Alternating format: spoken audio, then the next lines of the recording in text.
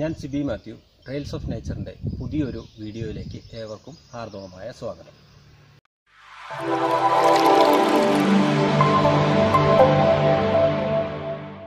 ഇന്നത്തെ ഈ വീഡിയോയിലൂടെ നമ്മൾ പരിചയപ്പെടാൻ പോകുന്നത് വയനാട്ടിലെ മാനന്തവാടിക്കടുത്ത് കരിങ്ങാരി എന്ന സ്ഥലത്തുള്ള ജോർജ് ചേട്ടൻ്റെ കുരുമുളക് കൃഷി വിശേഷങ്ങളാണ്.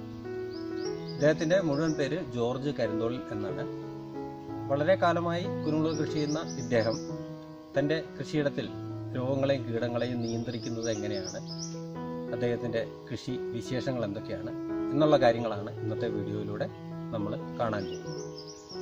2000 കാലഘട്ടം വയനാട്ടിലെ കുരുമുളക് കർഷകരെ ഏറെ തളർത്തിയ വർഷങ്ങളായിരുന്നു. കാരണം കുരുമുളക് ചെടികൾക്കുണ്ടാകുന്ന രോഗങ്ങളും കീടങ്ങളും, പ്രധാനമായും ദ്രുതവാട്ടം, സാവധാനവാട്ടം, നിമാവിരിയുടെ ശല്യം, പൊള്ളുവണ്ട് എന്നിവയായിരുന്നു. ഇത് കുരുമുളക് കൃഷിയുടെ അടിത്തറ തന്നെ ഇളക്കി. എന്നാൽ കർഷകർ ഈ കൃഷിയിൽ നിന്നും പിന്മാറാൻ തയ്യാറായില്ല. കാരണം വയനാടൻ കുരുമുളകിൻ്റെ ആഗോള വിപണന സാധ്യതയും ഉയർന്ന വിലയുമായിരുന്നു. ഈ പ്രതിസന്ധി ഘട്ടങ്ങളെയൊക്കെ തരണം ചെയ്ത് കുരുമുളക് കൃഷിയെ വിജയത്തിലെത്തിച്ച ഒരു കർഷകനാണ് ജോർജ് ചേട്ടൻ. ഞാൻ മാനന്തവാടിക്കടുത്ത് കരിങ്ങാരി എന്ന സ്ഥലത്താണ് എൻ്റെ വീട്. ഞാൻ എൻ്റെ അറിവ് വെച്ചാൽ പിന്നെ ഞാൻ കൃഷി കാര്യങ്ങളുമായിട്ട് മുന്നോട്ട് പോവുകയാണ്.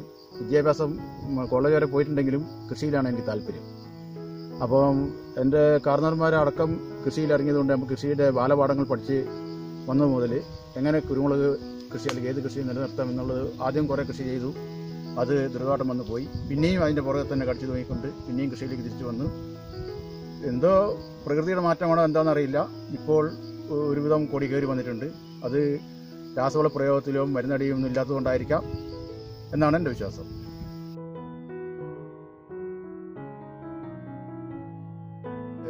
നമുക്ക് ഈ വയനാടിനെ സംബന്ധിച്ചിടത്തോളം 95-2000 കാലഘട്ടത്തിലാണ് ദ്രുതവാട്ടം കത്തിപ്പടർന്ന് എല്ലാവരും കൃഷിയും മാനസികമായിട്ട് തളർത്തി കൃഷിയെല്ലാം പുറകോട്ട് പോയി. എല്ലാവരും കൃഷിയും കടത്തിലുമായി കഴിഞ്ഞ സ്ഥിതിക്ക് എല്ലാവരും കൃഷി ഉപേക്ഷിച്ചു. എങ്കിലും ഞാൻ ആ ടൈമിനും കൊടി ഇട്ടുകൊണ്ടേയിരുന്നു. കുറേ പോകും, കുറേ കിട്ടും. ആ രീതിയിൽ വിലർച്ച തകർച്ചയും വന്നു. വിലയുള്ളപ്പോൾ കുരുമുളക് കിട്ടിയില്ല, കുരുമുളകുള്ളപ്പം വിലയില്ല. ആ സ്ഥിതിയിലാണ് ഇപ്പോൾ ഉള്ളത്. ഇപ്പോൾ അതിൻ്റെ തുടർന്ന് തന്നെ കൃഷിയിലേക്ക് തന്നെ തുടർന്ന് എത്ര കേട് വന്നാലും നമ്മൾ ആ പണിയിൽ നിന്ന് പിന്മാറില്ല എന്ന് പ്രഖ്യാപിച്ചുകൊണ്ട് അങ്ങനെ ഇറങ്ങിയതുകൊണ്ടാണ് എനിക്കിപ്പോൾ തോട്ടം നിലനിർത്താനായത്. എൻ്റെ ഒരു തോട്ടത്തിൻ്റെ പ്രത്യേകത എന്ന് വെച്ചാൽ കള നിയന്ത്രണം. അത് ഞാൻ കത്തിക്ക് ചുവട്ടിലെ കാട് വെട്ടി അതിന് ചുവട്ടിലിട്ട് കൊടുക്കും. ബാക്കിയുള്ളത് പശു ഉള്ളതുകൊണ്ട് പശുവിന് വെട്ടി കൊടുക്കും. അല്ലാതെ കൈക്കോട്ട് കൊണ്ട് കിളച്ചിളക്കുന്ന പരിപാടിയോ ഇല്ല. മണ്ണൊലിപ്പ് തടയുന്നതിന് കാട് ആവശ്യമാണ്. നമ്മുടെ തോട്ടത്തിൽ കാടുണ്ടെങ്കിൽ ആ മേൽമണ്ണ് ഒലിച്ചു പോകാതെ ജൈവമണ്ണ് അതിൻ്റെ മുകളിൽ തന്നെ നിൽക്കും. അത് കൊടി തിരിച്ചു വലിച്ചോളും. കാട് ഒരു മൂപ്പെത്തി കഴിഞ്ഞാൽ കാട് തന്നെ കരിഞ്ഞ് ആ കൊടീൻ്റെ ചുവട്ടിലും തോട്ടത്തിലും വീണ് അതൊരു വളമായിട്ട് തന്നെ റിട്ടേൺ വരും. അതുകൊണ്ട് നമ്മൾ അധികം വളത്തിൻ്റെ ആവശ്യമില്ല, ചാണകത്തിൻ്റെ ആവശ്യമുള്ളൂ. അതുകൊണ്ട് കാട് വെട്ടിക്കളയേണ്ട ആവശ്യമില്ല. കാട് ഒരു 3% വളം മാത്രമേ വലിക്കുകയുള്ളൂ. അല്ലെങ്കിൽ 4-5%, അല്ലെങ്കിൽ 15% വലിച്ചോട്ടെ, ബാക്കി 3/4% കൊടി വലിച്ചുകൊണ്ട് പോയിക്കൊള്ളും. അതുകൊണ്ട് കാട് നമുക്ക് പിന്നെയും വളമായിട്ട് തരും. പിന്നെ ഒരു വല്ലാണ്ടൊരു ഉണക്ക് വരുവാണെങ്കിൽ ഒരു പകുതിയോളം പ്രതിരോധിക്കാൻ ചെറിയ കാടുകൾ ഇതേക്കിട്ടും. പിന്നെ പശു ഉള്ളവന് ആ തോട്ടത്തിൽ നിന്ന് വെട്ടി പശുവിന് കൊടുക്കാനും ബാക്കിയുള്ളത് ആ തോട്ടത്തിൽ തന്നെ വളമായിട്ട് നിൽക്കുകയും ചെയ്യും. അത് കൊടീൻ്റെ വേരിളകാണ്ട് കൊടിക്ക് ആ മണ്ണ് ഒലിപ്പിൽ നിന്ന് തടയുന്നതിനും അതിൻ്റെ വേരിനൊരു ഇളക്കം കിട്ടുന്നതിനും കാട് ഒരു പരമാവധി വരെ ഒരു പരിധി വരെ നല്ലതാണ്.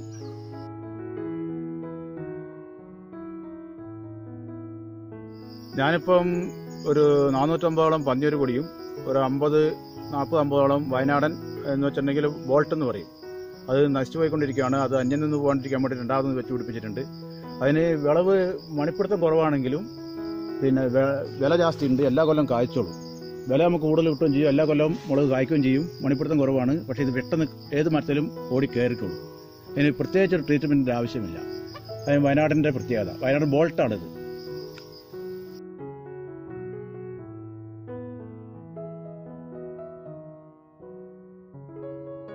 വയനാടൻ കൊടി തിരിച്ചറിയാൻ ഈ കൊടിയുടെ അറ്റത്തൊരു കളർ വ്യത്യാസം, ഒരു വയലറ്റ് കളറും പിന്നെ ഇല നീണ്ടിരിക്കും. ഒരു വലുപ്പത്തോടു കൂടി വന്നിട്ട് നീണ്ടുപോകും, പരന്നിട്ട് നീണ്ടുപോകും. അതാണ് വയനാടൻ കൊടീൻ്റെ പ്രത്യേകത. വയനാട് എന്ന് വെച്ചാൽ ബോൾട്ട് ഇനത്തിൻ്റെ. വയനാട് പല സൈസ് കൊടിയുണ്ട്, പക്ഷേ ബോൾട്ട് ഇനത്തിൻ്റെ ഇതാണ് തിരിച്ചറിയാനുള്ള മാർഗം. ഇല ഇതേപോലെ നീണ്ട് ഇങ്ങനെ ഇരിക്കും.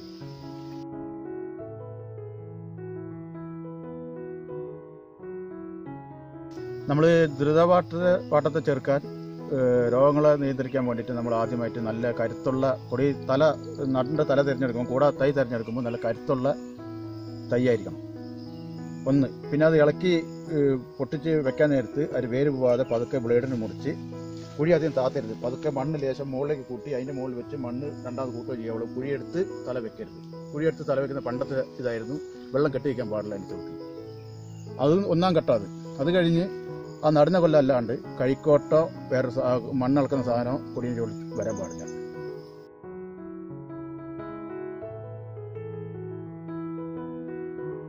പിന്നെ കൊടിക്ക് വരുന്ന രോഗം നിമാവരേൻ്റെ രോഗമാണ് ഇപ്പോൾ കൂടുതൽ കണ്ടുവരുന്നത്. ആ നിമാവരെ പ്രതിരോധിക്കുന്നതിന് വേണ്ടി പിന്നെ ഞാൻ ഇതിൽ ചെണ്ടുമല്ലി എന്ന് പറയും, ബന്ദി ചെടി നട്ടിട്ടുണ്ടായിരുന്നു. അത് മൊത്തം വിതയതായിരുന്നു. അത് കന്നാലിക്ക് മൊത്തം കാടെല്ലാം വെട്ടുമ്പോൾ കന്നാലിക്കെല്ലാം കൊടുക്കുമ്പോൾ അത് വെട്ടിപ്പോയി. ഇപ്പോൾ അവിടെ ഇവിടെയൊക്കെ ഒരു 10-20 സ്ഥലത്തായിട്ടുണ്ട്.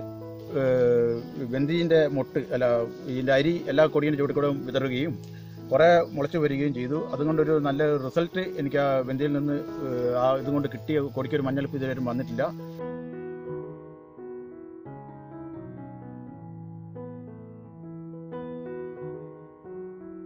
നമ്മളിപ്പോൾ കൊടുത്തലയിട്ട് ഒരു 3 മാസം കഴിഞ്ഞ് കഴിഞ്ഞാൽ കൊടി കെട്ടാനുള്ള പാകമായി. അപ്പോൾ അങ്ങനെ കണ്ണി ഇല കൂട്ടാതെ കണ്ണീൻ്റെ ഈ ലെവലിൽ വെച്ചതാ ഇതേപോലെ കെട്ടിക്കൊടുക്കണം. ഇതേപോലെ ടൈറ്റ് ആക്കണ്ട, ഒന്ന് ഇങ്ങനെ ഉടക്കിയിട്ടാൽ മതി. അത് പിന്നെ ഇതായിക്കോളും. ടൈറ്റായി കെട്ടുകയോ ചെയ്യരുത്. അതുപോലെ തന്നെ പിന്നെ ഇതേപോലെ കൈക്കോട്ടും കൊണ്ട് തൊടിയിക്കാൻ വേണ്ട, തൊടരുത്. ഇതേപോലെ പുല്ല് ഇങ്ങനെ കിടന്നോട്ടെ. മുകളിൽ നിന്ന് വെള്ളം നിലത്ത് വീണ് ആ ചെളി ഇതിൻ്റെ മുകളിൽ തെറിക്കാണ്ട്. പണ്ട് വയനാട്ടുകാർ പറയാൻ തൊണ്ടൻ തുള്ളുക എന്ന് പറയും. ആ തൊണ്ടൻ തുള്ളാതിരിക്കാൻ വേണ്ടി ആ ഇലേൻ്റെ മുകളിൽ ഇതായി ചപ്പിൻ്റെ മുകളിൽ ഈ കാടിൻ്റെ മുകളിൽ വെള്ളം വന്ന് വീണിട്ട് ഇതിൻ്റെ മുകളിൽ തെറിക്കൂല. പിന്നെ ഇതിൻ്റെ ചുവടുള്ള മണ്ണ് ഒലിച്ച് പോകില്ല. നമ്മൾ അരിവാളിന് ഇങ്ങനെ വെട്ടി മാത്രം കളഞ്ഞാൽ മതി. വളം ഇടുവാണെങ്കിൽ ഇതിൻ്റെ മുകളിൽ ഇതിലിങ്ങനെ അങ്ങ് ഇട്ട് കൊടുത്താൽ മതി. അപ്പോൾ കൊടുത്താൽ ഒരു 1-ാം വർഷം കൊണ്ട് തന്നെ ഒരു ഇത്ര പൊക്കത്തിൽ കയറി ഈ രീതിയിൽ ചെയ്യുവാണെങ്കിൽ. അതിൻ്റെ മുകളിൽ കൈക്കോട്ടെല്ലാം ഇളക്കി കഴിഞ്ഞാൽ ചിലപ്പോൾ കൊടിക്കൊരു പഴുപ്പ് തട്ടാൻ സാധ്യത.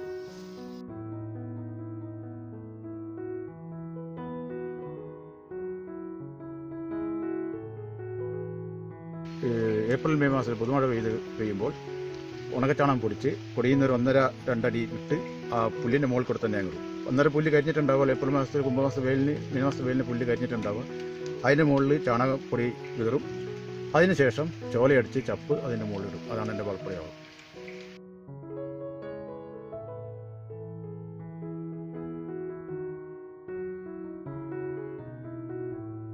കൃഷിയുടെ ആദ്യം തന്നെ നമ്മൾ ഈ കാലാണ് നട്ടുവെക്കുന്നത്. കാലെന്ന് വെച്ചാൽ ചീമ്പൊക്കെ അല്ല, ഞാൻ ആദ്യം മുരിക്കും ഇട്ടത്. ചീമ മുരിക്കുന്നല്ല, ചോല മുരിക്ക്. അതിൻ്റെ കാലിട്ട് ഒരു കൊല്ലം കഴിഞ്ഞപ്പോഴത്തേനും അതൊരു പുഴു വന്ന് വട്ടം മുറിക്കാൻ തുടങ്ങി. അങ്ങനെ മുറിച്ച് കണ്ടോ ഇവിടെ വെച്ച് മുറിച്ച് ആ കാല് പോയി. പിന്നെ ഞാൻ കളഞ്ഞില്ല. പിന്നെ ഞാൻ ചീമക്കൊന്ന കൊണ്ട് കുഴിച്ചു. ചീമക്കൊന്ന കൊണ്ട് കുഴിച്ചിട്ടപ്പം ഒരു പുഴു വന്ന് വട്ടം ഇവിടെ ഇതിൻ്റെ ഉള്ളിൽ കാണാൻ പറ്റും. വട്ടം ഒരു പുഴു വന്ന് അത് ഉണക്കി കളഞ്ഞു. കൊമ്പ് കാണുന്നുണ്ടോ? കൊമ്പ് ചീമക്കൊന്നയുടെ കൊമ്പ് മൊത്തം ആ ചീമക്കൊന്ന മരമാണ്. എന്നിട്ട് ഞാൻ മൂന്നാമത് പിന്നെ ലാസ്റ്റ് ചെയ്തതാണ് പൂവരസിൻ്റെ കാല് കൊണ്ടുവന്നിട്ട്.